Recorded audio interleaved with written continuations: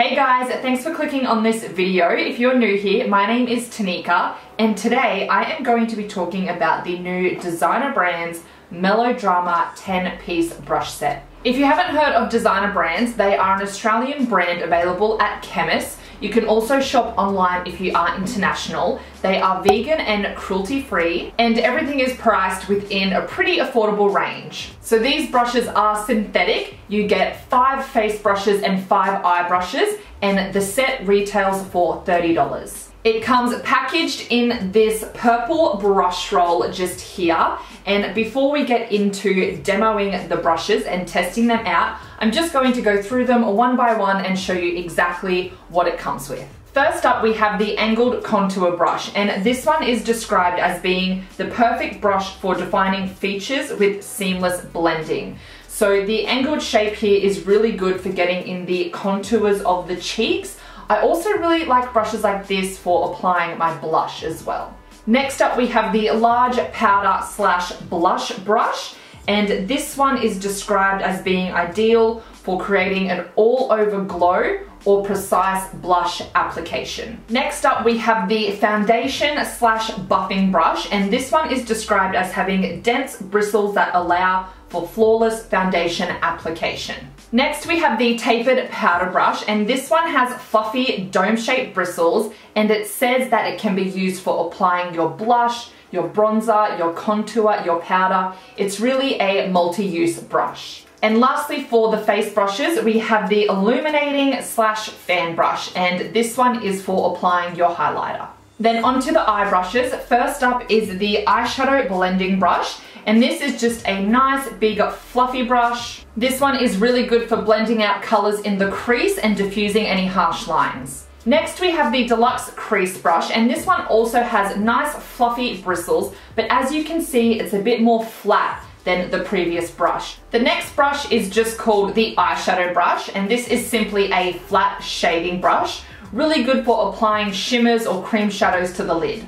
Next is the liner brush, and this one is specifically for doing wing liner using a gel product. And then lastly, we have the ultimate brow brush. This is a duo-ended brush. One side you've got your spoolie, and the other side you've got nice, short, dense bristles for applying your brow product. Alright, so they are the 10 brushes that come in the collection. If you want to see them in use, then just keep watching. I'm going to apply some makeup and give you my reviews. Alright, let's start with the base. I've already gone ahead and just applied some concealer to some of my really red pimples. I'm going to be using a designer brand's foundation. This is the Luminous Hydrating Foundation. Now I have 2 shades here, True Ivory and Porcelain Ivory. True Ivory is so fair. It's too fair for me, but then Porcelain Ivory is too dark. So I mix the two together. I'll just show you what they look like individually. So the really fair one is True Ivory and the other is Porcelain. So as you can see, there is a bit of a difference between the two, but mixing them together creates a good shade for me.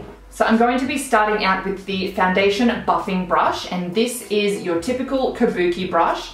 It doesn't feel as dense as some others that I have in my collection, but let's give it a go and see if it does the job.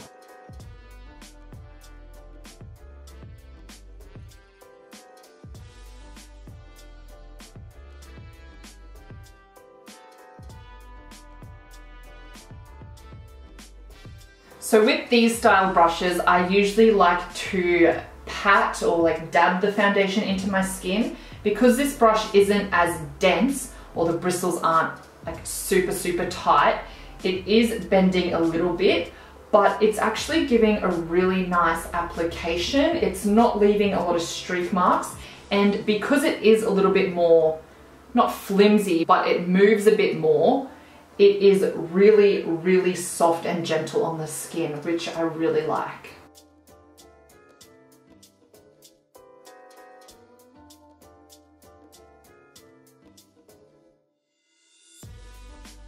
I'm just going to put another layer of the foundation on. This foundation is so full coverage and so dewy. It leaves such a beautiful finish. I really love it. If you want me to do a full review on this foundation, then just let me know and I will. I've just gone ahead and applied some concealer. So now to set under my eyes, I'm going to go in with the tapered powder brush. This is the one that I said could be used for various different things, including blush, bronzer, contour, the list goes on. And by the way, every brush actually has the name written on the handle, which is handy.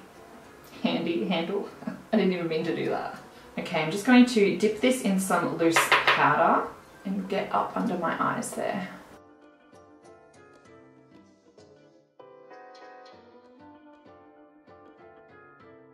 Okay, so that brush works well for under the eyes. It's super, super soft and flexible, so you can get right up in the inner corner there. Blend it out on your nose. Very good, very good. I'm going to use this again later as well. And then to set the rest of my face, I'm going in with the powder slash blush brush. So this is the nice big fluffy one. I'm just going to rub that in my powder and then set my face.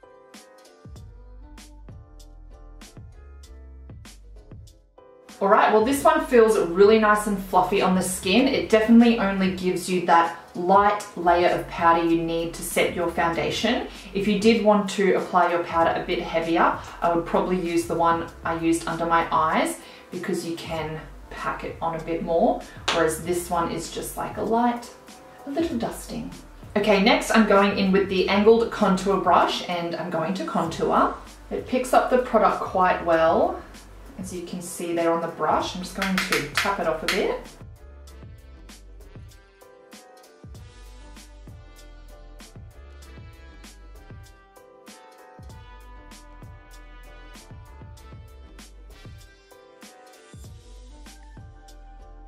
Okay, so these bristles do feel a little bit more dense, really precise application. I think this brush would also work well if you were blending out a cream contour or bronzer. To apply my bronzer, I'm going back in with the tapered powder brush that I used under my eyes. This brush is actually giving me similar vibes to my favorite bronzer brush, the Zoeva 126 Luxe Cheek Finish. Let me just compare them.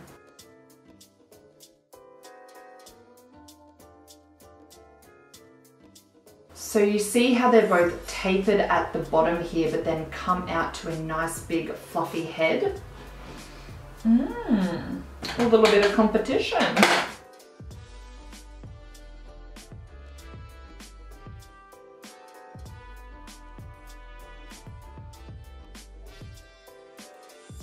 All right, well that applied the bronzer really nicely and it's evenly diffused. Now for blush, I could really use any one of these three brushes. It just depends what you prefer. I'm going to go in with the nice big powder brush.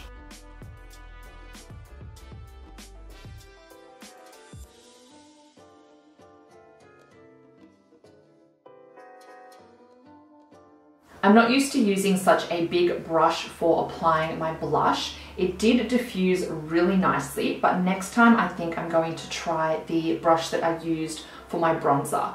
I just like that it's smaller. I feel like I can get the blush right where I want it, and because it's nice and fluffy on top, it's going to blend it out. All right, highlighter. We've got our highlighting fan brush. So one of the first things I noticed about this fan brush is that it is a lot longer than a lot of my others. So here are some other fan brushes I have in my collection, and this is the designer brands. So see how the bristles are just a lot longer? It makes the brush a bit more flexible. So let's see how it applies the highlighter.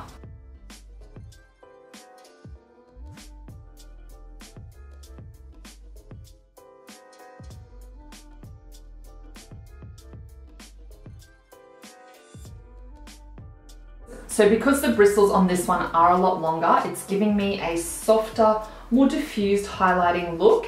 All right, for brows, I've got the dual-ended brush here. Let's start by combing them up. Lately, I've really liked just running a brow gel through my brows first before I fill them in, because it just tints all those blonde hairs and gives me a bit more of a shape to work with.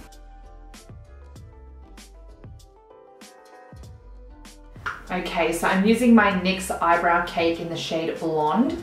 Now, I think this brush might be a little bit too thick. Just have a look at it there. I would prefer something a bit more thin so you can be more precise, but I'll give it a go. And if I'm not liking it, I'm actually going to go in with the wing liner brush because this one is super, super thin. Let's just compare the two.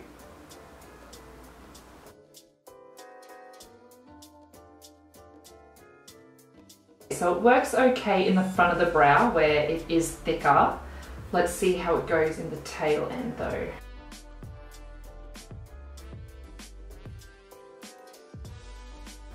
Alright, it's doing okay. I'm still going to go in with the wing liner brush and take the darker shadow just so I can be more precise.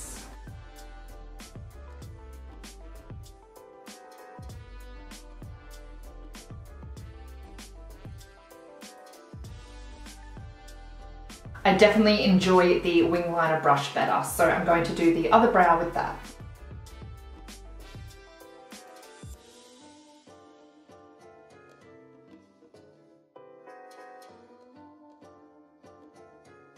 So then if you wanted to go ahead and use this brush now for wing liner, a great product to have in your collection is an instant brush cleaner. So for example, I have this one here by Mecca Max, and it is the Power Tool Brush Refresh Mist. So all you do is get a cotton pad, spray some on, get your brush. It's kind of hard to show you. There we go, and just swirl it around and it instantly cleans your brush. So there we go, no more product left on that.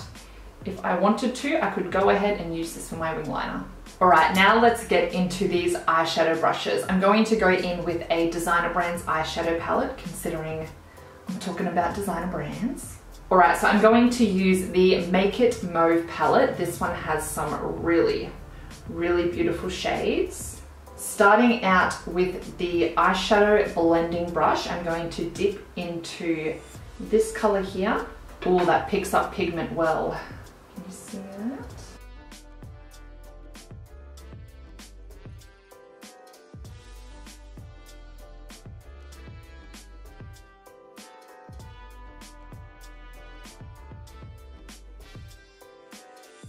Right, so far, I'm loving it. It's packing the color on well, blending it out really easily, and the brush is a really good size for fitting in my crease here. Next, I'm taking the Deluxe Crease Brush, and before I use this to deepen up the crease on the top of my lid, I'm going to take it with the same shade I just used and run it under my lower lash line.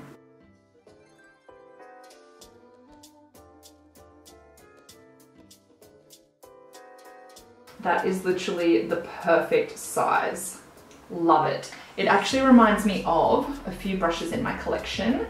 The Zoeva 227 and the Sigma E25. So if I put them all next to each other. So on the end we've got the Designer Brands, in the middle is Zoeva, and on this end is the Sigma. As you can see, they are all flat, but then the top is nice and fluffy. Really good brushes. Okay, I'm going in with that same brush, and I'll be taking this deeper burgundy shade. And just with a little bit of that, I'm going to pop it onto my outer corner and blend it through the crease. So I'm not going to take this one up as high, and the shape of this brush really helps to do that. So look at that, you can see already the deepness through my crease. Wow. And then again, to diffuse the edges, back in with the fluffy brush.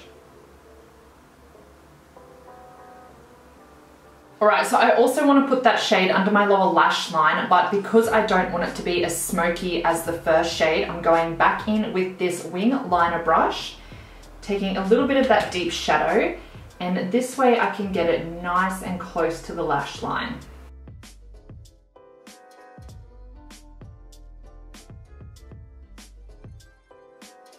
And then I'll go back in with the first brush we used and help to blend that out.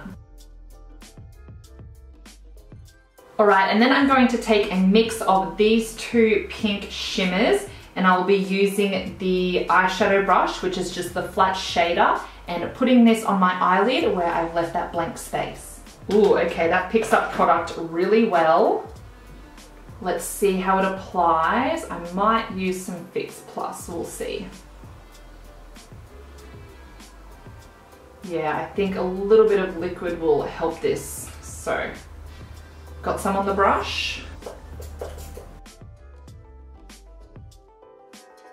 And then to blend the shimmer and the matte back together, I'm going back in with the Deluxe Crease. A little bit of that deeper maroon. And just pat that over the edges. And blend it out. How pretty is that lid shade? I'm impressed. Alright, well I am just wiping off any excess shadow onto a cotton pad. Now I'm going in with the lighter pink shade, and I'm going to use that to highlight the brow bone. Ooh, I'll start with the inner corner and then I'll see if it's light enough to do the brow bone.